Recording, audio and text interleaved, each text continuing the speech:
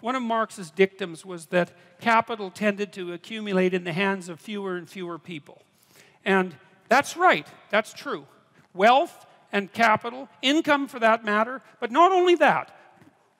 Whatever it is that you might like to have accumulates in the hands of smaller and smaller numbers of people. It's a principle that was discovered by an economist named Pareto, Vilfredo Pareto.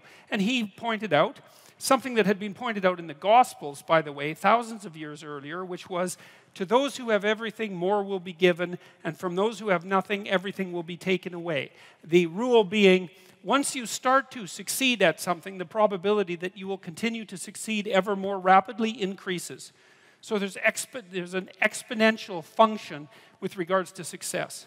But there's also an exponential function with regards to failure. So failure and success aren't like this. They're like this. Fail, fail, die.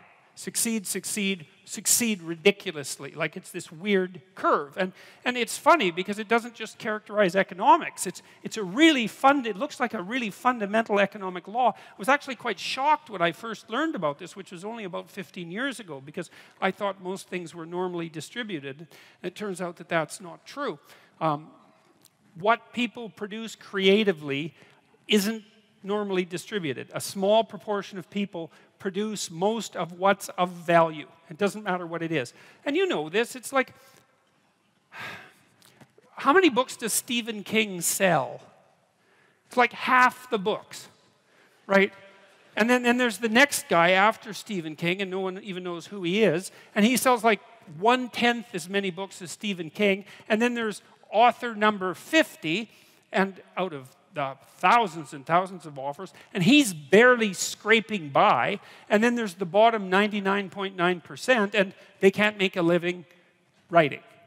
And that's how it is, and it's the same with musicians. And it's the same with athletes. You know, if you look at number of goals scored, for example, in hockey, I'm a Canadian, so I'll use that, there's a small percentage of absolutely phenomenal hockey players, even in something as amazing as the National Hockey League or any professional sports league. You know, you have to be one hell of an athlete to make it in a professional sports league, and still you get this tiny group of superstars who are way better at it than anyone else. You know, and so there's this weird rule that as you get more, getting even more gets easier. And who knows why it is exactly? Partly it's practice, and it characterizes all sorts of situations. Like, it characterizes the size of planets. A small number of planets have almost all the mass. It characterizes stars the same way. It characterizes biomass in the Amazon jungle. It characterizes city size. A small percentage of cities have almost all the people. It's like, what's that? And then you go back 10,000 years, you look at a Paleolithic gravesite, and you see what people are buried with. And like there's one guy, there's two guys there, he's just covered with gold, right? The gravesite is insanely rich, and everyone else has like a bone, and it's theirs, and that's it, you know? And so you analyze Paleolithic gravesites, you see exactly the same Pareto distribution. A small number of people are buried with all the wealth, and almost everyone else has none. And so it's this unbelievably deep proclivity of resources to distribute themselves unequally. And you know this too, because you play games like Monopoly, right? You've all played Monopoly.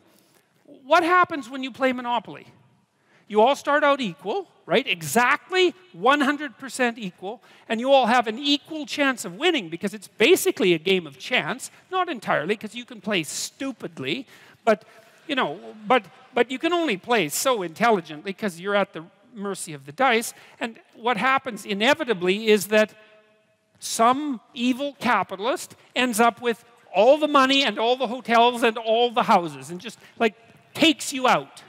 And yet you play and you don't think, oh my God, you know, there's something fundamentally unfair about that. Or maybe you play non-competitive Monopoly, where after every round you redistribute the money so everyone...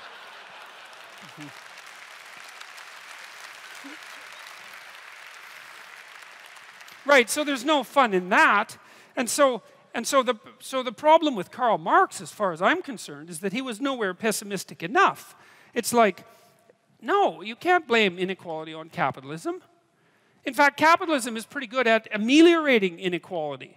Like, there's still plenty of inequality in capitalist societies, make no mistake about that. And you can make some claim, although it's a tricky one, that some indices of inequality have increased over the last 20 years. It depends on how you measure it, because it's complicated. Because, you know, even poorer people now have access to, well, let's say iPhones, which have more computational power than the entire system that put the Apollo 11 on the moon, which is, you know, for $600, which isn't a bad bargain.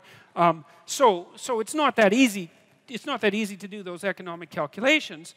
But one of the things you can say about capitalism and about private property and about the idea that people have a right to what they earn and a right to what they own is that it's pretty damn good at generating wealth. And the wealth isn't equally distributed by any stretch of the imagination, but a fair bit of it goes to the bottom, and that's why we're seeing, well, a relative dearth of tremendous deprivation. And you might say, well, we want to squeeze out that last bit of inequality, and it's like, well, maybe we do, and maybe we don't. It's not so obvious. First of all, because even if we did want to, we don't know how. And we certainly do know that if there are some ways that if we go about it, then things really go to hell in a handbasket really fast. And everyone ends up equal because they're all starving and dead. You end up in a situation like Venezuela. Not that they're all starving and dead, but the average Venezuelan lost 17 pounds in the last year. And that wasn't from voluntary diet, right? And that's a very rich country. And so we do know that there are ways of ameliorating inequality that just don't work. And so it's a dangerous thing to mess with because we don't understand it. Now, you know, that doesn't mean we shouldn't try to understand it, and that also doesn't mean that the left doesn't have a point, you know. If your society becomes too unequal and too many people stack up at the bottom and they don't have an opportunity to move forward, that seems like it's bad for everyone. And so we could agree on that, and we could try to set up our hierarchies so that they're not too brutal for the people who end up at the bottom, right? That would be nice if we could be sensible and figure out how to do that. But I think we're not doing that bad a job of figuring out how to do it. We build infrastructure that everybody can use. We have universal education systems and so on, and they're not perfect, but they're far from catastrophic, and they're a hell of a lot better than they were 100 years ago.